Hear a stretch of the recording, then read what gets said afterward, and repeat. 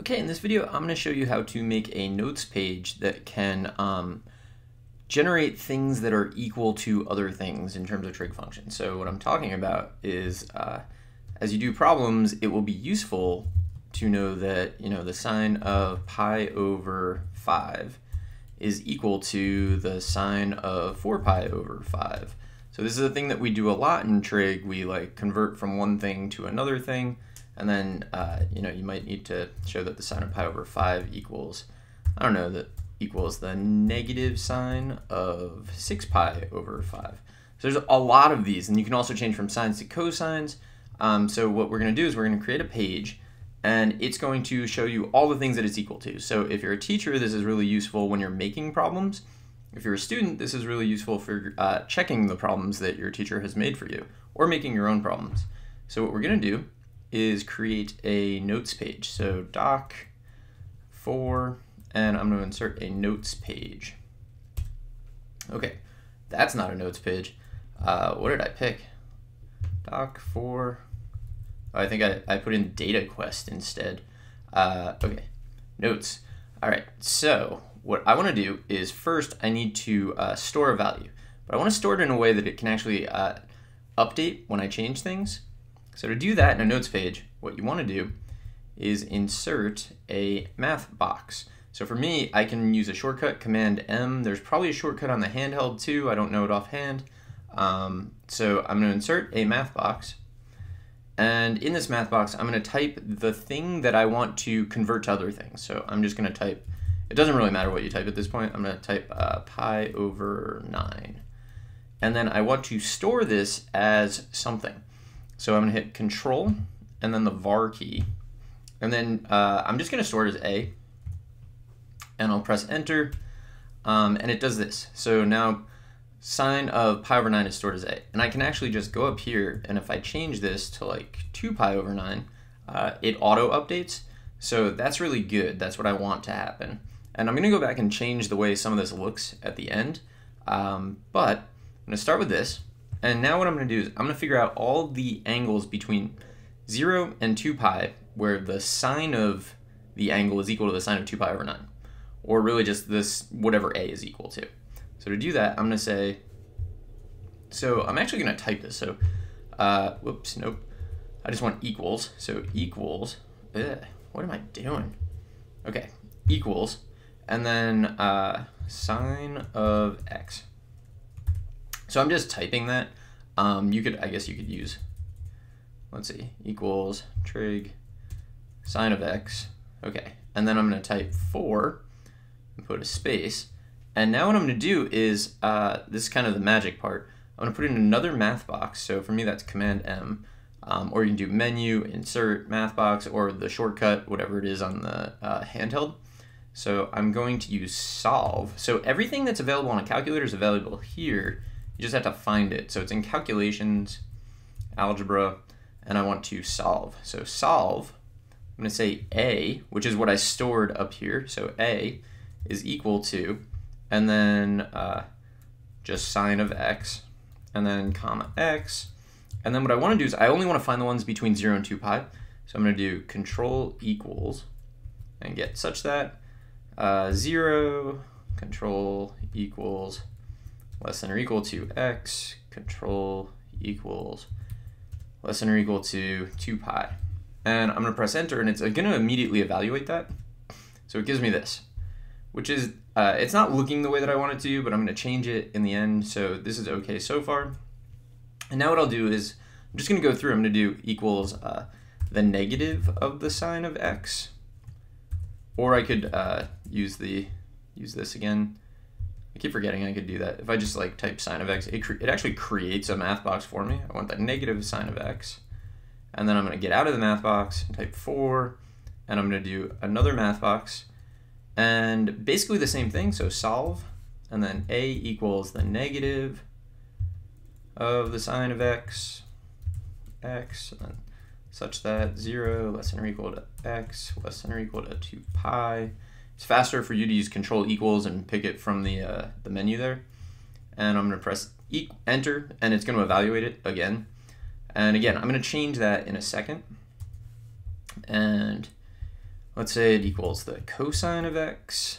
Oh, I don't know why I'm doing this in the video, but I'm going to use cosine of x, put it in a math box, get out of the math box, 4, and then I need to solve. So another math box, and solve a equals cosine of x, solve that for x, such that, so it's important to do the such that part. Make sure you're doing it outside of the parentheses of the solve, because that'll limit it and you don't get like a generalization. I don't know, maybe you want a generalization, but while you're in the math box, make sure you hit enter, and then delete this math box, equals, finally it'll be the negative of the, so what am I doing? Okay, negative of the cosine of x. I could have just like made a math box there.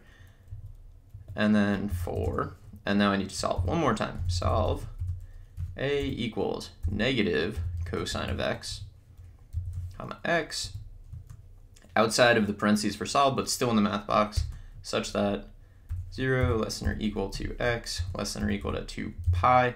So it might take you a little while to type all this in, and right now it looks kind of messy. I'm gonna hit enter. Okay, so it's not looking great, but it's telling me what I want to know, right? So the sine of 2 pi over 9 is equal to the negative cosine of 13 pi over 18, for example. So that's what I wanted to know. All right, so now let's make it look better. So what you can do is when you're in a math box, if you press, I think it's just let me see. Okay, no. Well, maybe, hold on. Let's see, format? Nope, math box options, math box attributes. Okay, yeah, this is, I think, what I want. So I actually only want to see the input for this one, so I'm going to hide the output and press OK. And then when I get out of this math box, instead of seeing all of this, it should just show me that. So you can see when I'm in the math box, I see everything. But when I get out of it, it just shows the input there. So if you can guess what I want for the next one, I don't want to see this whole solve thing. I actually just want to see the output. So I have my cursor in the math box. I probably should have done this as I went, but I didn't. So I'm in the math box. I'm going to go to math box options, attributes, and I just want to see the output this time. So I'm going to hide the input and press OK. And then when I get out of this math box, it's gone. And it looks a lot cleaner. And I'm going to keep doing that. So I'm in the math box, go menu, 5, enter. I just want the output. And then let's go to this one. Wait, I just want the, it's only showing me the input. I must have picked the wrong thing. Menu, 5, enter. Oh yeah, hide the input. Okay, so there we go. And let's do it again. Menu, 5, enter. Just show me the output, so hide the input. I think that's what's confusing me.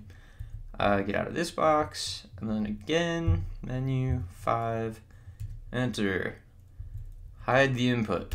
Okay, press OK. There we go. So if you stay kind of in the left-hand column here, you can scroll pretty quickly. So this is really nice because it auto-updates. So if I change this to, let me delete. Let's say that I want to deal with the cosine of 3 pi over 35. I don't know why. Press enter. It gives you all of these values, and as long as you stay on the left-hand side, you can scroll through them pretty quickly. So the cosine of 3 pi over 5 is equal to the sine of 27 pi over 20. Nope, can't even read that. The cosine of 3 pi over 5 is equal to the sine of 29 pi over 70 and the sine of 41 pi over 70. It's equal to the negative of the sine of 99 pi over 70, and so on. And you can just scroll through. So it's really useful because when you're first learning this, it's kind of hard to go back and forth. After you learn it, you might want to make your own problems. This will allow you to check them.